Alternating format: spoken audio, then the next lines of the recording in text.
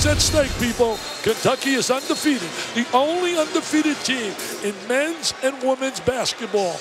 And right now comes to 6.6 seconds on John Calipari's birthday. Martin to inbound into Quarterman with 5. Screen and now up for Hornsby for the Hornsby for the win. Missed it.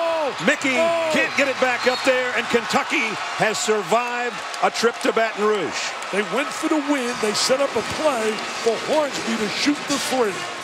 Still perfect, and now the second best start in Kentucky basketball history. They're 24-0.